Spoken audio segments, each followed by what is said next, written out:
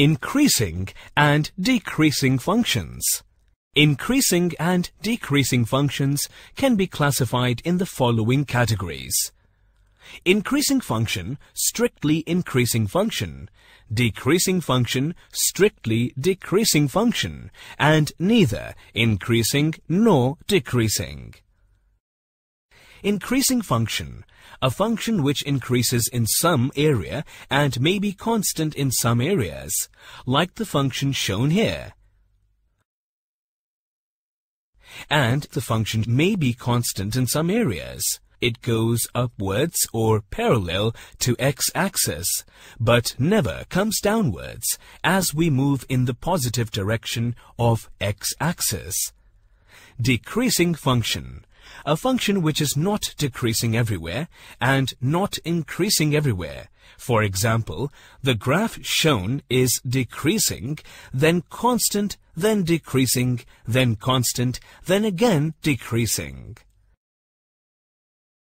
Strictly increasing function, a function that continuously increases. For example, the graph shown here. It increases at every point. Strictly decreasing, a function which is decreasing at every point. And the function which decreases and increases simultaneously is called neither increasing nor decreasing.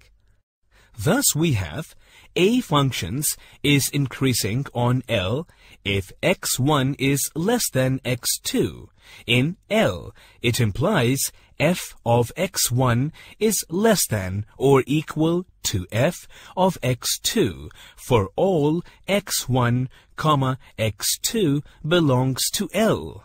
Strictly increasing function on L if x1 is less than x2.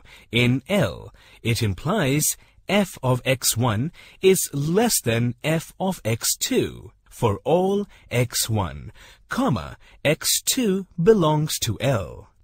Decreasing function of L if x1 is less than x2.